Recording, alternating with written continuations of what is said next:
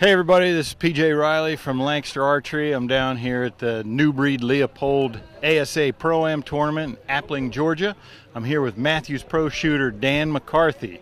And Dan is kind of in a unique position of doing double duty as an archer, and he's also working with Bow Junky, which many of you, I'm sure, are familiar with. Dan, first off, tell us how Bow Junky's going since you and Greg Poole took it over. Oh, it's going great. I mean, we're still in the beginning stages of everything, so we're not going as fast as what we probably could go, but we want to make sure we learn everything we can and do the best job we can. So it's going great.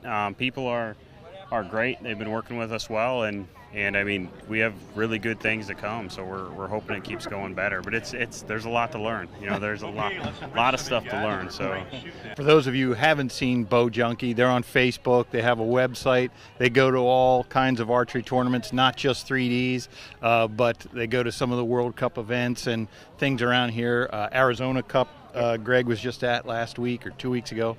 But now, like I was saying, Dan, you're an archer as well. You're a professional archer. Yeah. How do you balance both when you're at a tournament? I don't balance them very well, I've found. Actually, I've struggled this year, and I don't really feel like it's because of me doing a lot of stuff and taking on more with Bow Junky. I mean, I obviously feel extremely stretched, very thin, but at the same time, part of I feel like my struggle is just my shot. I haven't really got my shot working as well as what I'd like this year, and at my level, you know, there's really not a big difference between where it's really clicking and when you're just missing something, and I've just kind of been missing that. It's just something. I haven't been able to put my fingers on it, but a little bit of tension in my arm, and it's kind of messing with my shot a little bit. So I feel like if I can get that fixed, I'd be able to balance everything just fine, but it hasn't been working very well.